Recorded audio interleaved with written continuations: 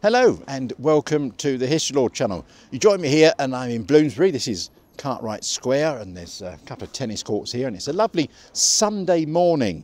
And we're here today to do a video that we've been promising to do for, well, how long is it, James? Years. It's a good while, isn't it? It's a couple of years we've been promising to do this. So here we are actually doing the video all about the wonderful, fantabulosa Kenneth Williams. Roll titles.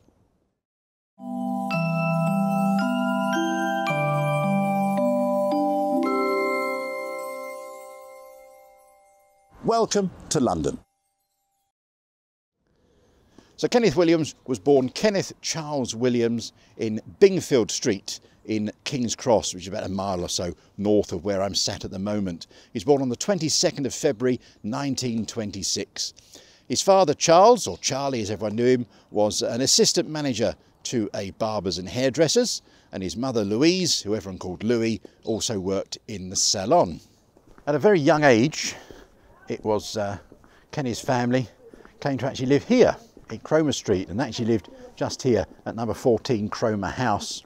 He attended the Manchester Street School, which is just round the back in what's now called Argyle Street, and it was here. He wasn't very academic, shall we say, but he did like the English master, and so therefore he paid attention in those classes.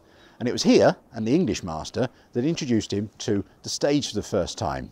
And at the age of 7, he actually played Princess Angelica in The Rose and the Ring, and he also got his first review. And his first review was, Kenneth Williams, with his mincing step and comical demeanour as Princess Angelica, was a firm favourite with the audience, to whom his snobbish and pert vivacity made great appeal. There you go. Not a bad review to start with, really, is it? In 1935, Charlie was promoted to salon manager, and it meant that they got the flat above the shop as well. So this is where Kenny moved to in 1935. He also changed school around that time as well, and he went to the Lyle Stanley Central Boys School in Camden, where he carried on his love for literature, English and German. After leaving school, he became an apprentice draftsman at Sanford's Maps in Longacre in Covent Garden. But this was interrupted by the war, and he was actually evacuated to Bicester in Oxfordshire, where he spent time with a veterinary surgeon, a single veterinary surgeon. And it was here he gained a love for middle-class life, and as he said, he came back to London with an entirely different accent. In 1944, the 18-year-old Kenny got his call-up papers to join the army, and he came here, just around the corner from Marchmont Street. This is the old drill hall, and as it says up there, it was the 20th Middlesex Artist Rifle Volunteers. And it was here he came for his medical, and as Kenny said, in all of his naked glory he stood there, and the doctor proclaimed him to, well, I can't really proclaim you anything, so I'm going to send you to Harley Street to be further examined. He went to Harley Street, where he found out that he had pernicious anemia, and he was given the grade of B2. So therefore he was sent to Carlisle Castle for his basic training, and after 6 weeks of basic training, another medical officer declared him A1. You've passed 6 weeks, haven't you? Off you go. And that was it. He was sent to Ceylon, which is now modern-day Sri Lanka, and he joined the Royal Engineers Survey Section. He was there for a year, and in 1945 he was assigned to the Combined Service Entertainment Unit. And it was here that he met not only the future director John Schlesinger, but also his lifelong friend Stanley Baxter. So after Kenny was demobbed in around 1947, he actually went back to Sanford's in Longacre in Covent Garden, but his heart really wasn't in map making. So on advice of his lifelong friend Stanley Baxter, he actually went on the stage, first in repertory companies, and then he went on to the West End into plays and reviews. It's whilst he was in the West End in about 1954, he was discovered by a radio producer, BBC radio producer called Dennis Main Wilson, who just happened to be producing a radio programme called Hancock's Half Hour with the wonderful Tony Hancock. It was here that he was engaged as an actor to play various characters, and it was also here he met two of his future carry-on stars, Sid James and Hattie Jakes. It's also in this programme he gained one of his most famous catchphrases. No, stop messing about. Good evening.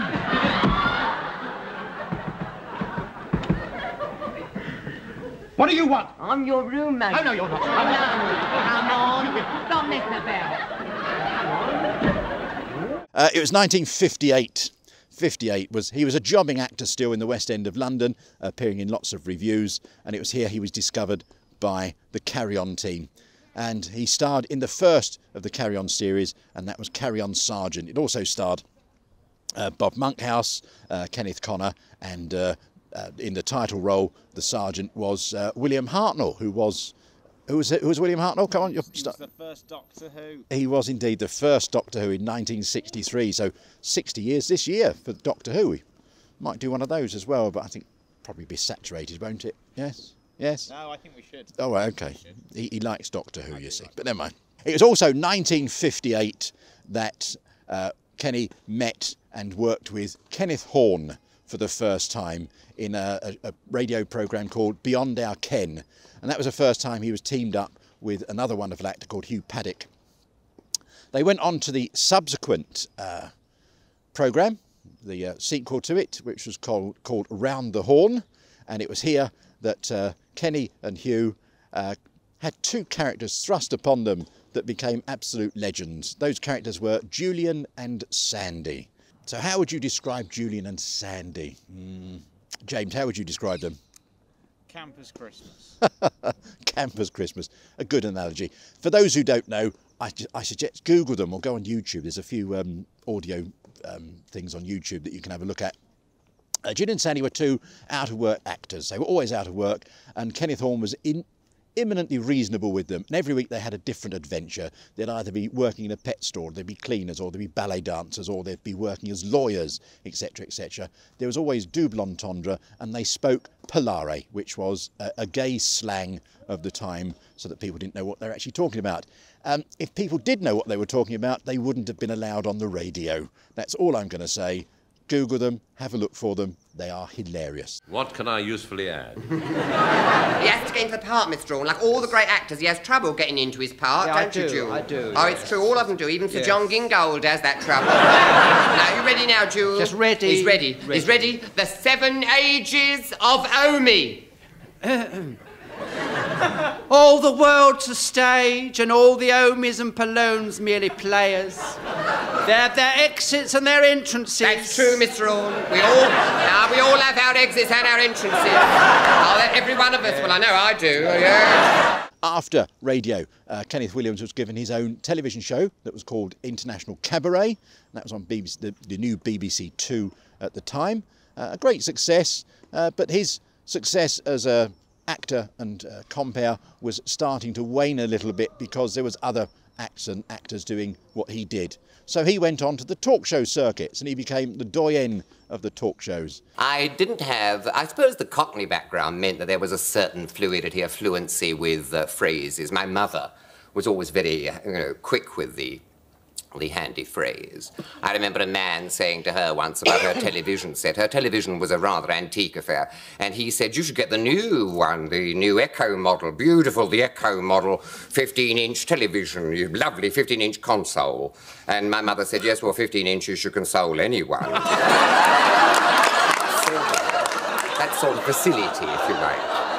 You know, it's a facility, isn't it, with words. So Carry On Sergeant was his first of the Carry On films. That was a lifelong association. But apart from the Carry Ons and his radio work and his voiceovers for television commercials, he also did a few children's programmes as well. And two of the most famous children's programmes that he did was Jack and Nori, the storytelling programme. He was a guest on that on numerous occasions, I think about 30 or 40 occasions over the years. And he also provided all of the voices for the wonderful animation Willow the Wisp. Hello, Edna. I was just thinking about you. Ha! I trust you were thinking nice things. Now here, a brighter animal would have told a fib. No, Edna, not nice things, but it was very funny. I thought of you being hit in the face with a tomato. He was a very private man as well, and his private life was just that, private. But he did keep a diary from a very early age, and so we're lucky to have those. But only about 20% of those diaries have been published. They still live in the British Library, just up the road from here. But sadly, I still think that there's two volumes, I think it's 64 and 1965, it might be 65 and 66, that are still not classified, but they're not allowed to be shown. They don't want to show it to people because it has a few stories in there that may be a little bit too close to the mark for some people who are still alive or have families still alive. So we're not going to go into that, but what I'm going to say is photocopies are available online. Shh, don't tell anyone. The diaries tell us that he was great friends with the gay playwright Joe Orton and his boyfriend Keith Halliwell, and indeed they went on holiday together to Morocco, and Kenneth tells of his happy times just being in Morocco for 4 or 5 weeks at a time. His diaries gave us an insight to his inner turmoil, especially about being homosexual, and he did insist that from sort of like his early 30s onwards he was celibate. Now you can read his diaries, the 20% that have been published, and they are available in various bookshops, and they're quite a good read. Can be quite amusing, quite acid in places, and well, downright sad as well. But that was Kenneth Williams' life. On the 14th of October 1962, Charlie mistakenly drank carbon tetrachloride, which is a powerful cleaning agent. Louis had kept it in a medicine bottle, in a cough mixture bottle, and yes, as I say, Charlie accidentally drank it. Kenny was informed, and Kenny refused to go to the hospital to see him. Now, as you may have gathered, Kenny and his father didn't really get on, and his father died the day after, on the 15th of October, and an hour after Kenny was told of his death, he was on stage in the West End. The coroner recorded an open verdict. Now, a few years later, Kenny tried to go to America, but he was denied a visa, and they found out that Scotland Yard actually had a file all about Charlie's death, and it was suggested that Kenny or Louis or both had conspired to poison him. Well, it's not believed, but suspicion was always there. By now, Kenny was living in a flat just by Regent's Park and Baker Street, and Louis wasn't far away. And then around 1972, he moved to a flat in Osnaburgh Street in Euston. I think it was Marlborough House he was living in. Louis had the flat opposite, and well, they were happy there. But it was on the 15th of April 1988 that Louis knocked on his door and no answer. So she got the commissionaire to come up, and they opened his door with the spare key, and they found Kenny dead in his bed. The inquest said that he'd taken an overdose of barbiturates. Whether it was deliberate or not, we'll never know, but the coroner gave an open verdict. But Kenny's last entry in his diary the night before simply said, "Oh, what's the bloody point?" Now, I'm reminded by a quote from an American comedian called Fred Allen, and I've got it here so I don't misquote it, but he said, "What has the comedian to show for all the years of hard work and aggravation except the echo of forgotten laughter?" Well, that's quite sad, isn't it? And Kenny's life was sad towards the end of his years. But let's leave another word to Kenny himself. He told the story of the atheist who asked the question, what if life's a joke? And Kenny said, well, the answer has to come from the comedian himself. Well, if it is a joke, let's make it a good one. Now, Kenneth Williams is one of the few people who's got 4 current plaques to his name in London. There was 5, but one of them's been eradicated now. But the 4 plaques are, there's one in Bingfield Street where he was born. That's the London Borough of Islington put that one up. There's the one that we saw earlier in the film at number 57 Marchmont Street, and that was placed there by the Marchmont Society. There's a current one in Farley Court, which is by Baker Street, which is where he lived up until about 1972, and that's placed there by English Heritage. And there's also one in the foyer of the new Diorama Theatre, which is just by Euston, and that's to replace the one that on his old flat that was demolished. And the one in the Diorama is placed there by the British Comedy Society, and the one that it replaced was the one on Marlborough House in Osnaburgh Street, and that was placed there by the Dead Comic Society. Kenny's legacy does live on, and he's influenced a number of comedians over the years since he's departed, one of which I believe that James actually interviewed on his podcast for Last Line Films. That was Tom Allen, wasn't it, James? Was indeed. There we are. I'll tell you what, why don't we put at the end of this video, why don't we put a clip of your podcast talking to Tom Allen about Kenneth Williams? How's that sound? There we are. Good stuff. Wonderful. Well, Kenneth Williams these days is more remembered for the Carry On films that he starred in, but he was more than that. He was not only an actor and a comic, he was a raconteur, he was a diarist, and sometimes he was a sad, lonely fellow. But to the public, he was always Kenneth Williams. And, well, what a legacy. Who else can say that they were Kenneth Williams? Well, he certainly does live on celluloid and on radio. Thanks very much for joining us today. We do hope you enjoyed this video that we've been promising for ages, and we've now delivered to you at long last. If you want to see what we do outside these videos, please go to Last Line Films. That's James's channel, which is on YouTube and TikTok, his podcast as well, which you're going to hear at the end of this particular video. And if you want to see what I do, go to hishlord.co.uk. Thanks for watching, and we'll see you very soon. Take care.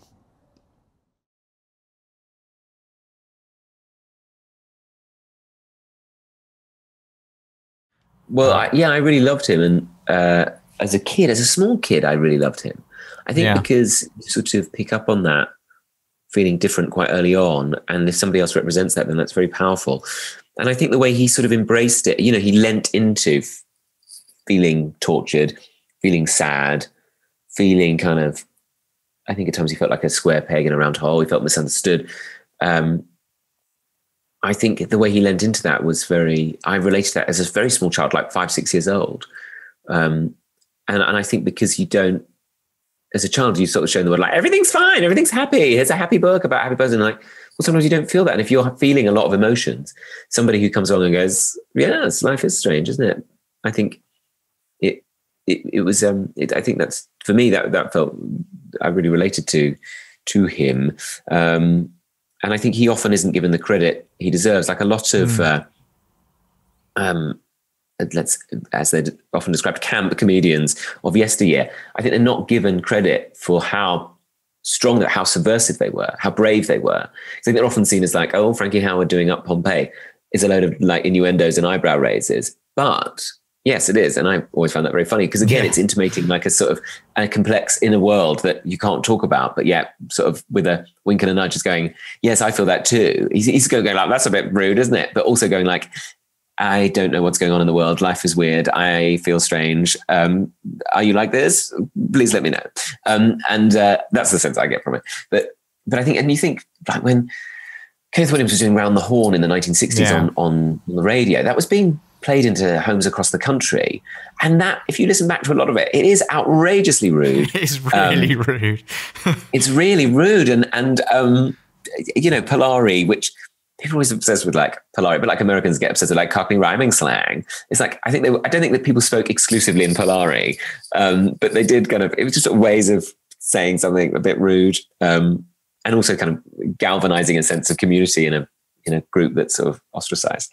But they, like in the vernacular, but they were saying outrageous things to people across the country, and I think it's amazing that people appreciated it and loved it. I think that's so brilliant that you know, people who didn't have access to, people who were straight, grew to love those stories and love those sketches and love those characters, Julian and Sandy. Yeah, because my dad loves Round the Horn, and oh right, so that's how I'm, you know, sort of all familiar with it, because he was playing me this stuff. Oh, you know, so, right, growing up, because you know he loved, like, Kenneth Williams is probably one of his sort of heroes of, you know. But yeah, the fact that it works on those levels, you know. Well, I think a lot of straight people really identify with, I mean, it's a queer perspective. Is that?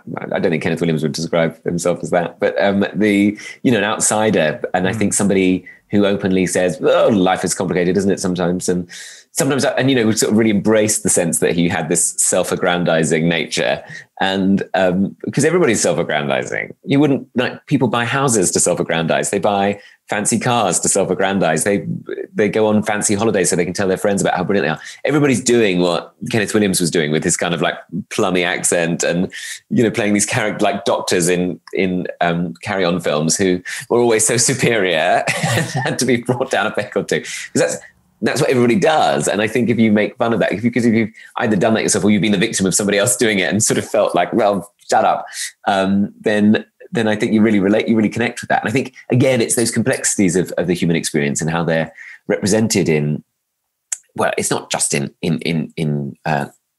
queer storytelling or anybody who's, it doesn't have to be about sexuality, I suppose. It's just, if you represent yourself as an outsider and you do it honestly, then I think people will connect with that, because everybody's an outsider one way or another.